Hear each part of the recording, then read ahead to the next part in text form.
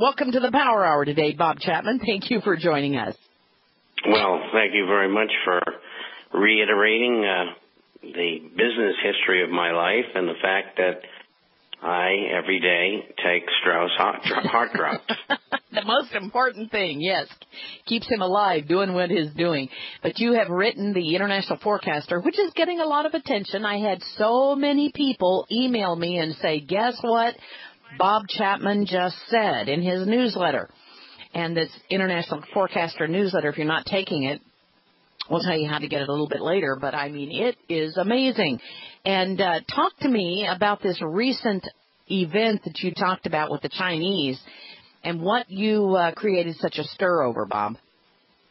Well, actually, I picked up a piece from the EU Times, and this matter had been discussed behind the scenes for the last couple of years, but nothing had ever come out that was definitive about the Chinese being able to use the debt instruments that they purchased from the U.S. government to be able to buy American assets.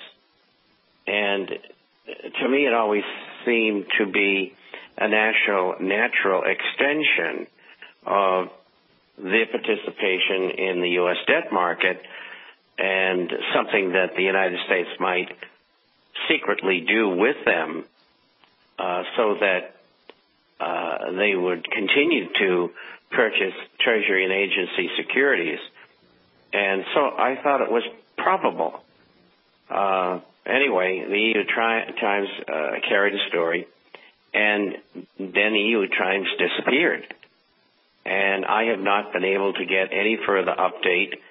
I've had friends in Washington try to trace it down through the State Department. I can't get anything out of there. And they know who I am because they get my publication every time it comes out. And they're the ones that send it to all the embassies and the consulates in the world, and the U.S., that is.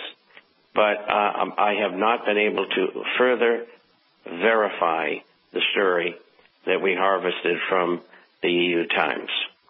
Okay, well, along with that, though, we've got this story coming out of the blacklistednews.com saying that China is preparing for a Treasury bond sell-off by going through the UK, them buying up for the Chinese. Do you know anything about that?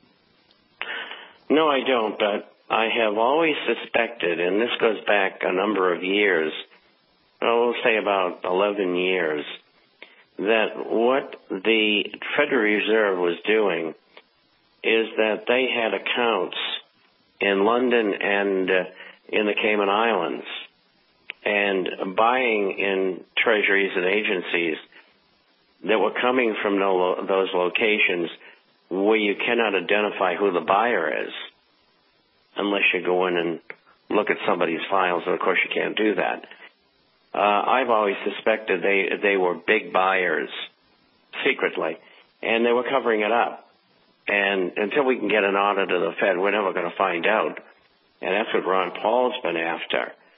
But as far as the Chinese, they're perpetual sellers now, and they have been for a number of months.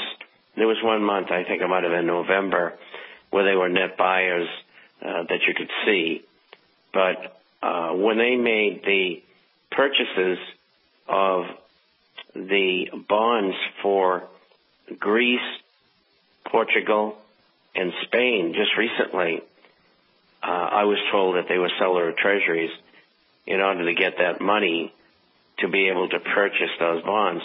The treasuries that they own on average are yielding about 0.75%. They don't go into the long end of the market very often, which would be 7, 10, and 30-year notes and bonds.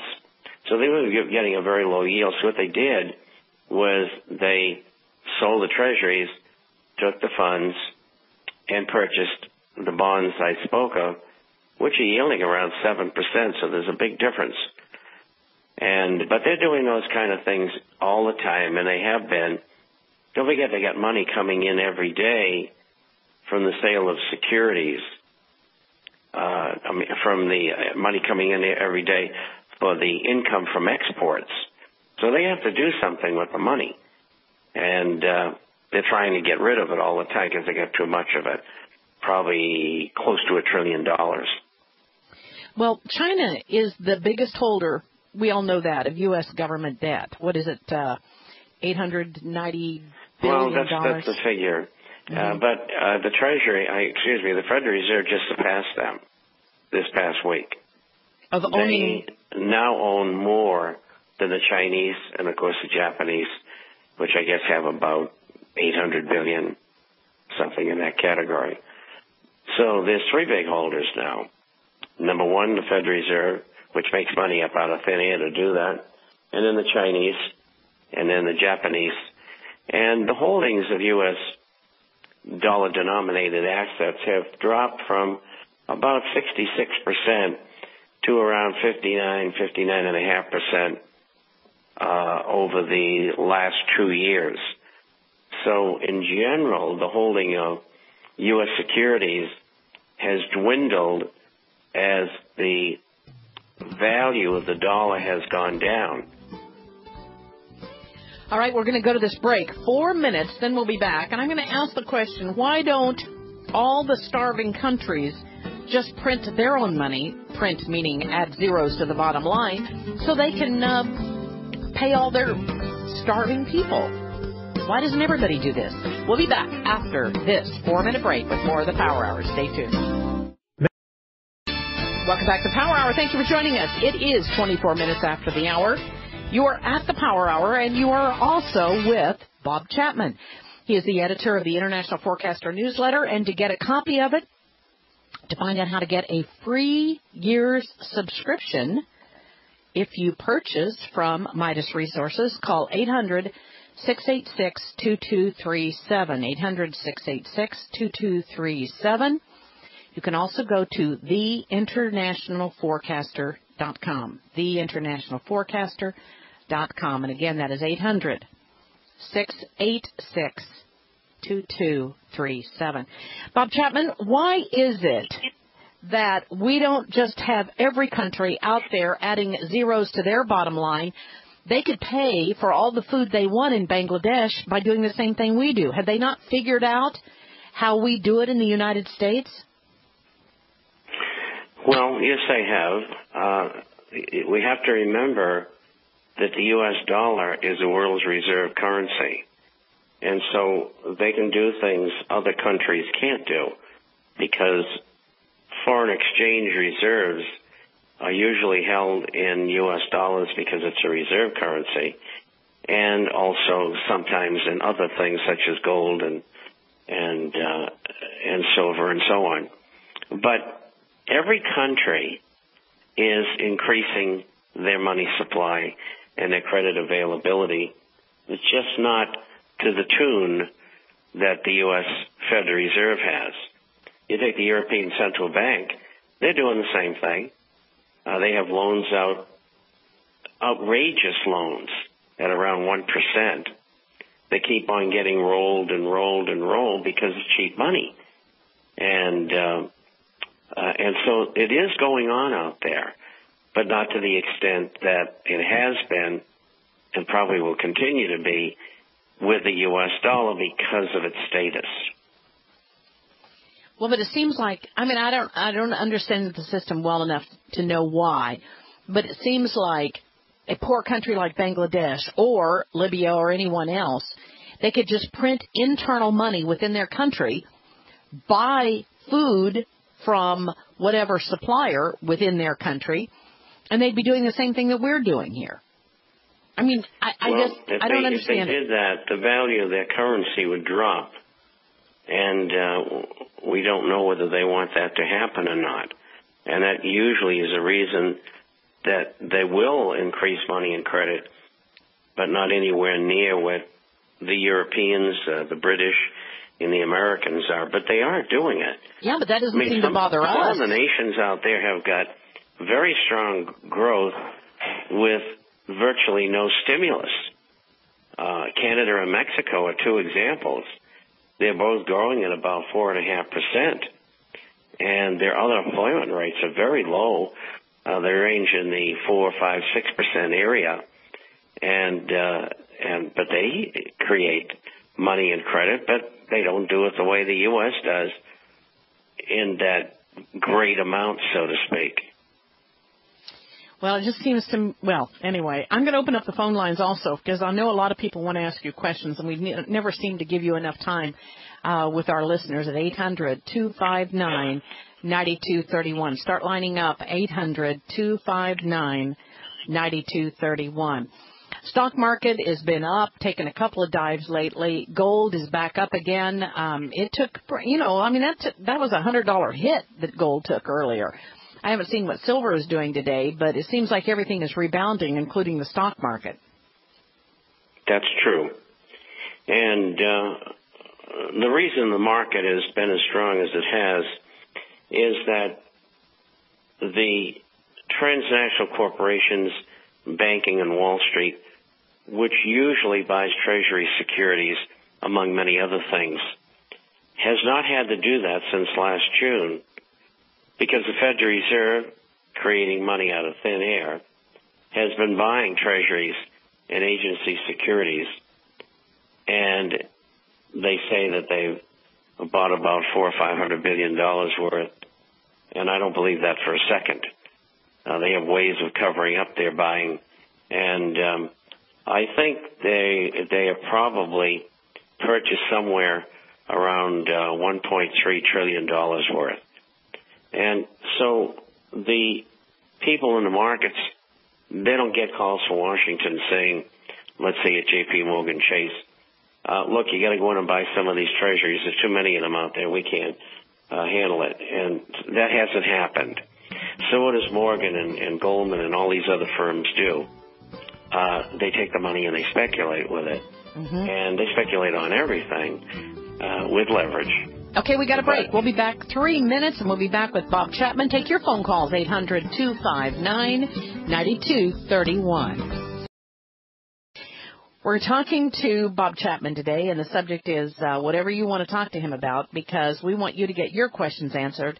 And many of you have better questions than I could ever think of. So let me just ask you, Bob, is there anything you'd like to add about what's going on or what we need to be watching before we go to the phone calls? Well, I think one last little bit, and that is that countries continue to pump up their currencies, and it's a way of keeping the machine going, so to speak. But the Western Europeans and the United States are the ones who are really pumping them up, and those are the currencies that are continue to come under pressure. And you only can measure currencies against gold and silver. You can't any longer compare them to one another because most of the stronger currencies, or the bigger currencies, I should say, are all doing the same thing. And so when you want to find out what they're doing, you have to look to gold and silver and see how much value that they've lost over the last few months or the last 10 years. Okay. Let's go to, I don't know.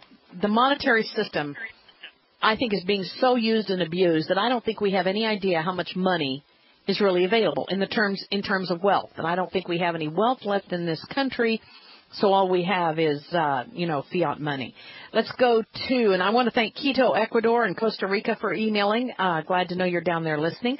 Let's go to Dave in Texas. Dave in Texas, you're on with Bob Chapman. Go ahead, please. Good morning, Joyce. Morning. Good to talk to you and Bob again. I was going to ask another question, but one quick comment about the monetary, since you mentioned that. One of the ways I look at currencies is what is the debt to GDP ratio of the countries in question. And the truth of the matter is many of the other world currencies are even worse off in their debt to GDP ratio than the dollar is, and actually should be weaker against the dollar than they currently are. And the currencies markets are being entirely manipulated by the big international bankers to produce market results that they want. They do this in oil, they do it in stocks, they do it in commodities, and they do it in currencies. And none of the currencies are properly valued against one another. None of them are properly valued against commodities. Oil is priced way too high. I was going to ask about the Libya situation because they're trying to pump up oil prices. I think they actually fomented the rebellion in Libya to try to create a crisis they could then use as an excuse to jack up oil prices for profiteering purposes. And if they go in for a possible military operation in Libya, I would oppose that. I don't believe the United States should basically get involved in Libya like we did in Iraq or other countries and possibly invade and send U.S. troops in there. Okay, let me just stop you. Let me stop you. You're making some really, really good points. I don't want to miss them here. First of all, Bob, why is debt to GDP ratio important, and why would we look at that? Well, it's a further commitment to solving debt that they've already incurred that has to be paid back. The figures vary pretty widely. In China, we have in Japan, we have the figure that's over 250 times GDP. And you say, well, gee, how come the yen is so strong recently and has been for some time when they have this outrageous debt to GDP ratio? Okay, explain debt to GDP ratio. Just explain those in case there's any homeschooling children that might not know what that means. Well, GDP is the production of goods and services within an economy. And the debt divided into that would give you the ratio. The 250% Japan has, they look at it differently because all of the debt is to the Japanese people. They have some external debt, but it's inconsequential. On the other hand, China, I don't know what the debt to GDP ratio is, but I do know that most of their debt is internal as well. And one of the reasons for that is their surplus in trade. And in the United States, where is it now? It's probably around 82 to 85 times GDP, and by the end of the year, it could be easily over 100. And you want to compare it to something? Compare it to Portugal, Greece, Spain. They're in the same category. So the U.S. dollar is really not that much better off than those currencies that are in serious trouble. And why is there a big difference? Because the U.S. has the world reserve currency, and then those other countries do not. All right. Thank you very much. And let me go back to Dave, who has really good questions here. Now, you wanted to ask a question about Libya. Do you have a question about it, or? Yes. My basic thing I was going to say on Libya is invading. If the United States, if Obama's administration decides to militarily intervene in Libya directly, that would be a mistake. I don't favor Gaddafi. Let me be clear about that. But it's not the U.S.'s place to intervene in Libya. The problem they'll do is, what I think they may try to do is disrupt Libya's capacity to export oil. Get this, to cut oil supplies, to create artificial scarcity that would not naturally happen, so as to jack up oil prices. And they actually want that. The oil traders, perversely, because they're trying to profiteer on consumers. No doubt. Oil prices have been going up artificially. They've actually mispriced. Recently, even before Libya, they used the overseas Brent price, which is higher than the West Texas Intermediate, to make the gas stations raise all their prices suddenly, even just before Libya. So they're cheating American consumers on higher than necessary oil prices. Yes, I'm so glad you brought up that Brent price. I noticed that also, and I thought, what are they doing, referring to the Brent price? Bob, do you want to respond to that? Yes, and in a slightly different way. Saudi Arabia says that they will step in and they will supply the crude oil that Libya is not producing to the market. Problem is that Libya's crude is a perfect feed for ultra low sulfur diesel. And if Saudi Arabia were to replace the number of barrels of diesel that you can get from one Libyan barrel, you would need 3 Saudi barrels to do the same thing. So they would have to produce, which is 2% of the world consumption from Libya. They would have to come up with 3 times as much oil as Libya is pumping out of the ground. That's amazing. That is amazing. Well, I think that this is all about bringing the price of oil up in North Dakota and Alaska as they're doing increased drilling in both of those areas. And, of course, Lindsey Williams is making these major predictions like the price of oil is going to go up. Well, duh. I don't think anybody doesn't see that now. I mean, it's obvious that that's what's happening. I just think it is all by design, and I think that the Libyan chaos is being created there, and it's time for him to go, and so they're going to get him out in a manner in which they can create the most chaos. That's my own personal opinion. Thank you very much, Dave. You always have such good comments. There's so many to choose from there. Thank you, Dave. Let's go to Eric in Washington. Eric, you're on with Bob Chapman. Go ahead, please. Hey, Joyce. You're right on with your train of thought as far as currency is concerned. Study community currencies, and you'll kind of get some insight into that. And what I'd like to say is that cash, to be specific, not money, is a storage of it's a storage. Okay, you borrow $1 and you have to pay it back. That's what it's backed by. It's just a book entry. It's a debit and a credit. Mm-hmm. We throw around the word debt just as we throw around the word bank, which is actually a broker. And when you say debt, you're actually saying debit and credit. So when you say there's a lot of debt out there, you're saying there's a lot of debit and credit out there. Somebody has the debit, somebody has the credit. When inflation is caused by defaults on the debits and leaving extra credits out there. It's not increasing the so-called money supply. You borrow $1, you have to pay it back. That's what it's backed by. Yeah, well, I thank you very much for that. This is the Thinking People's Radio, as you can tell by the listeners that call in here. Bob, any response to what Eric had to say? Oh, he's right. The simpler way to say it is that when an economy wants money, the central bank creates it. And, yes, it's supposed to be paid back, but sometimes it isn't.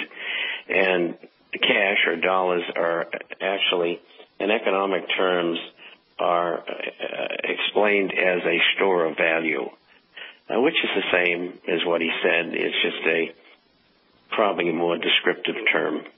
You know, I just want to go back to the issue of printing up more money. That is using that term, printing up more money, when we know it is just credits and debits. But what about the idea, though, that we could say, well, it appears that, why don't we just take our money and repay all those people in Katrina that had their homes destroyed? I mean, if we're going to take money and have a bank bailout, then why couldn't we take the money and say, let's help out our own people? I mean, is that too far off target? You're being logical, and these people are not logical. Well, they don't want to help the people. In my belief, they want to take the entire system down. Well, yeah. And force Europeans and the United States to accept world government. I think this is what it's all about. Yeah, I think you're right on. Let's go to Mike in Illinois. And so your solution is proper, but they don't want to do that, but then I got to tell you that. Well, but they are going to take 2 747s to Hawaii instead of 1 also. And they're going to have private designers design all of her clothes, and then they're going to play like they care about the people with 27 fireplaces in their house. Give me a break. Mike in Illinois, you're on the air with Bob Chapman. Go ahead, please. Hi. Hi there. That's a great point. At the same time, are we all looking at what gold denominations that we can get? I am confused by all the different countries, and it seems to me like collectible prices. But could you explain the differences in the gold prices for me? Okay, Bob, this is a really good question because a lot of people want to know, okay, why is the Eagle, Eagle a different price than the Krugerrand, than the whatever? If it's all an ounce of gold, why is it a different price? Well, some of them are not an ounce of gold, so they vary. That would be cut into it. And then there's the attractiveness of the coin itself.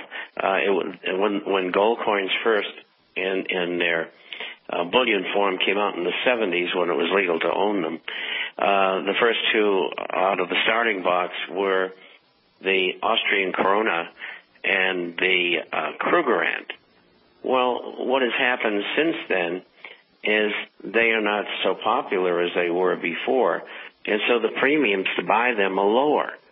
And, you know, it's inexplicable because gold is gold, and if two coins have the same weight and the same general composition, there shouldn't be a difference. But there is, and that's what markets are all about. And so you've got to make a choice.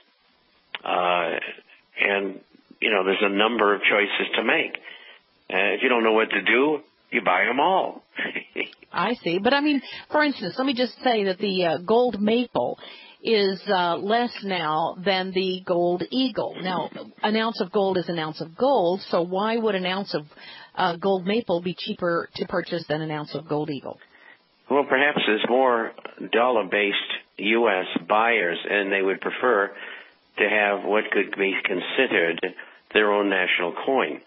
So there's a preference there. They were willing to pay a little higher premium for that coin rather than have a Canadian coin. Okay, and then the gold eagle the gold buffalo is even way above that. Now, that's right. Also let me ask you, do you advise people buying numismatic coins?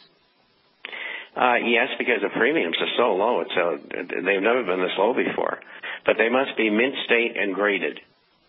Circulated numismatic coins are the same as melt coins, which is like an eagle or Canadian and so on.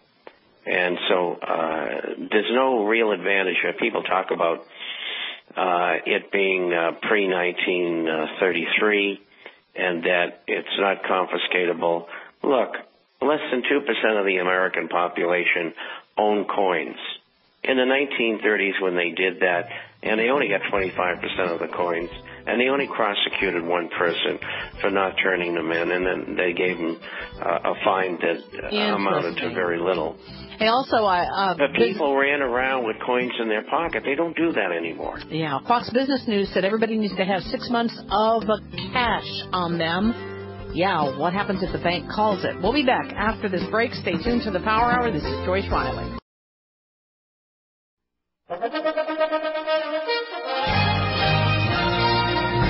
Welcome back to the Power Hour. Thank you for joining us. Thank you for caring about your world.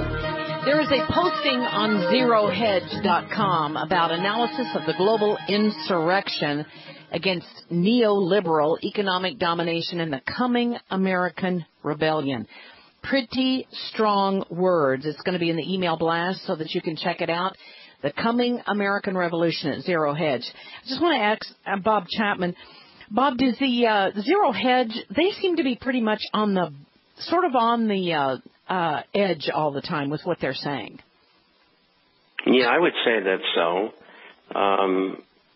I think very often what they have is a reiteration of what others have said, but that's okay. It's a form of bundling the news, and it gives people very often their viewpoint on the news. It's something similar to what I do. Oh, I think you're the first one out there, and then they all jump on board and said, oh, yeah, I was thinking that also.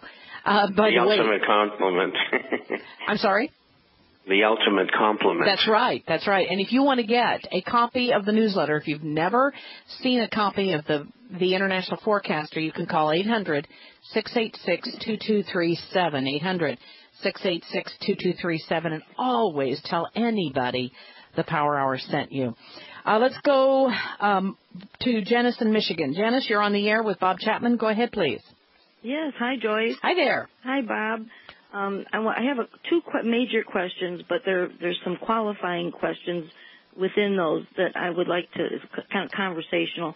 They're important to me. I agree about the banksters, taking over the world currency. And in light of that, if and when the dollar falls, what will happen to the stock market? Will it crash or what? And if it does, will it be before the dollar falls, after it falls, or as the dollar falls? That was the first question. There's not a simple answer to that. And the reason why, we don't know what form it's going to come in. If we wake up a week from now and one morning, let's say it's next Monday, and we find out that the U.S. government has devalued the dollar unilaterally, yes, the market would come out of bed in a big way. especially if it was in semi-weakened or weakened state because it was overpriced. But I think the way that these countries, which are all controlled directly and indirectly by the same group of people, they would have a meeting, and at that meeting they would revalue and devalue currencies against one another. And they couldn't help but revalue and devalue these currencies versus gold at the same time. And they would have multilateral defaults, which would all be rearranged by experts. And when these people got to this meeting, your currency is going to sell at such and such versus the dollar, and you're going to have to put backing of gold in your currency if you want to retain that value. And seeing you don't have any debt to speak of, you don't have to write anything off. With the United States, it'd be totally different. They might say, let's use the Swiss franc, which is the strongest currency in the world. They might say, your currency has been devalued, the U.S. dollar, by 2/3 versus the Swiss franc. So it now takes 3 times as many dollars to buy a Swiss franc. And if you want to keep that level with the dollar, you're going to have to put 25% backing. And as far as your debt is concerned with the world collectively, you can write 2/3 of it off, but you have to pay 1/3 of it back. And that's the kind of thing I think is going to happen. Okay, we'll be back after this break. Do you have another question for him, Janice? I was just also wondering in that first question what was going to happen to the stock market. Stock market. Okay, we'll get that off air, or I'll get it on air for you, and you can go ahead and drop off. And then Stan, George, and Steve, you're up next. Stay tuned to the Power Hour. We'll be right back. 1 minute, 10 seconds. It's 58 minutes after the hour. We'll be back. For your information, we're talking with Bob Chapman today, the International Forecaster newsletter. He authors it, and it is amazing. It has got all the information in it. It's got the leading information that you're going to need. You can get a copy by calling 800-686-2237. You get one trial copy, see how good it is, and then you can subscribe at 800-686-2237. Tell them that the Power Hour sent you. What about, Bob Chapman, the stock market? What will happen to the stock market? It'll go down, and if they don't have that kind of meeting, it'll go down precipitously. And it's just not the American market. All markets will. I think the only exception to that would be gold and silver shares. Other than that, everything would go down. To have the U.S. unilaterally devalue their currency and maybe even debt default to an extent would be disastrous for the dollar and the stock market. It could quickly get down to, on the Dow, 6,600 again. Wow. You know, one thing I wanted to mention on Apple, we haven't been seeing much about Steve Jobs because of his illness, and he looks quite ill from the information that we've seen on his cancer. They're really keeping that off the pages for people to read and think about, aren't they?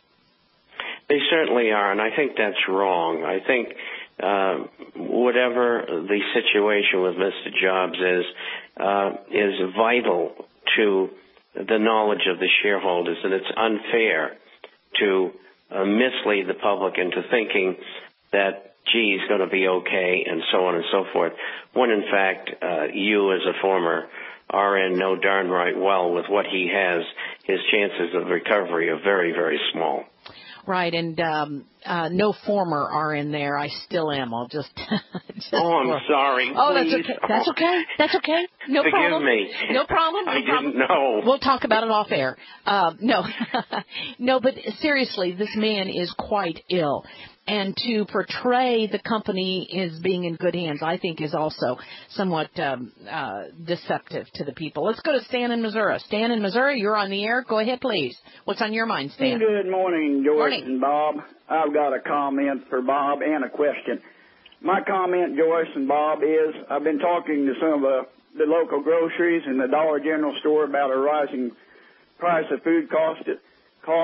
Dollar General in Sedalia now, Joyce, has put up a security camera because they have been having merchandise being stole out of Dollar General. $80 of merchandise is being stole out of Dollar General a day. And a local grocer told a friend in mine in Colcamp, Missouri, his main concern with the rising price of food is eventually they're going to have to put up security cameras and probably maybe even eventually have to put up barbed wire around the store to be keeping the store from being broke in. Now, my question to Bob is, Bob, do you foresee food riots coming to the United States of America? Wow. It's possible and it's probable. There is systemic problems with production. We've seen droughts and floods and all manner of things like the freezing of the crops in the southwestern United States as well as into Mexico. I mean, the whole crop was wiped out. And so there are going to be shortages. And, of course, the food will go to the highest bidder and who'll ever pay the most for it. Mm-hmm. And I think that's going to continue. I think government engineering with HARP has got a great deal to do with it. And I think it's part of their plan to put people in a very difficult position. Bob, can you stay with us 3 more minutes through this next break? Of course. Oh, thank you so much. I would like to get George in Indiana on the air. I apologize to Captain Sweeney. We're going to be back after this 3-minute break, and we'll bring on Captain Sweeney after we get to a couple of questions. We'll be back. This is Joyce Riley. Talking to Bob Chapman right now, and in all fairness, I want to get to a couple of questions that we had here. Let's go to George in Indiana quickly. George, you're on the air with Bob Chapman. Go ahead, please. Hi, Joyce and Bob. Hi. My question, and I have a comment too, Joyce, please, but the question is, what's the best way to buy the gold and silver to not create a big paper trail? You know, how can you buy it? I think if you deal with smaller dealers, I think your chances of not having records per se are that's the way to do it. I found that I've never heard of government going and checking the records of vendors, brokers of gold. They could do that in the future, and I don't know how long they keep their records. Perhaps someone could tell us, but I'm kind of thinking it's just a couple of years. Okay, I think that would be a good question for us to ask Ted Anderson. Hey, thank you very much for the phone call. Appreciate it, George in Indiana. Quickly, Steve in Ontario, Canada. Go ahead, please. Steve, you're on the air. Go ahead with Bob Chapman. How's it going? Hi there. I just wanted to ask Bob, like many times you've said that Canada seems to be in pretty good financial shape. But if it does come to an American dollar devaluation, would Canada have to devalue in lockstep for fear of their currency going up too high, or would they just let it float? Because it's already at 102.7 against the dollar right now, so it seems to be going up already. So what do you think the Canadian government would do? Well, I think that they try to hold it down as much as possible, but the Canadian dollar is going to continue to appreciate versus the U.S. dollar because of the kind of economy they have. It's natural resource-based to a great extent, and so that really helps them. The Swiss franc is another currency that just went from 116 to like 92, which means it was going up, and they have the same problem of their currency appreciating as the Canadian dollar has, but they have it for totally different reasons. All right. Thank you very much for that answer. And unfortunately, I have to let you go. It has been very interesting today. Thank you so much, Bob Chapman. Anyone who wants to get a copy of the International Forecaster newsletter, that is, if you want to know what's going to be happening very shortly, because he's always on top of the information, go to theinternationalforecaster.com. Or you can call Midas at 800-686-2237. And any questions you have regarding gold or silver, call Midas 800-686-2237 and tell them the Power Hour sent you. Bob Chapman, look forward to it in 2 weeks. Thank you so much. Well, thank you very much, and thank you all for listening.